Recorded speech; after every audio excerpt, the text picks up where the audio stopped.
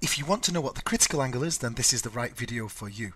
If you're new to refraction, you might want to consider checking out some of the earlier videos first and then coming back to this one.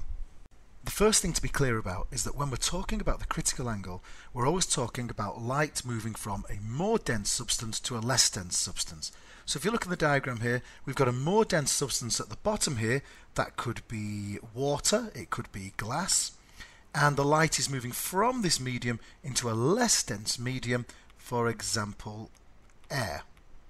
And as we've seen in the previous videos, when light goes from a more dense substance into a less dense substance, it refracts away from the normal line. So the ray of light doesn't just carry straight on, it turns away from the normal line.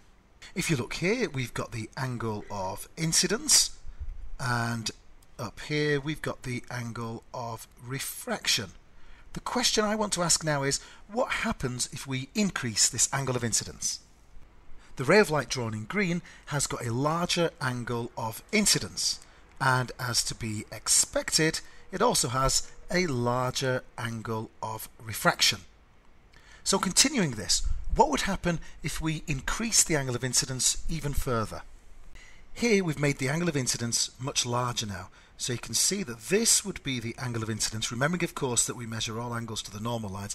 There's the angle of incidence, but very interestingly we've made it so large that the angle of refraction, you can see the ray of light coming out like this, the angle of refraction is in fact 90 degrees.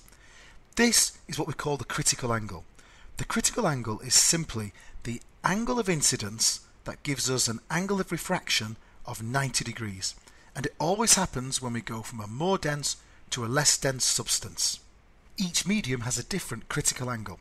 The critical angle for glass is about 42 degrees. The critical angle for diamond, for example, is only about 25 degrees. That's it for critical angle. If you wish to find out more about other aspects of GCSE physics, please click on the links and consider subscribing.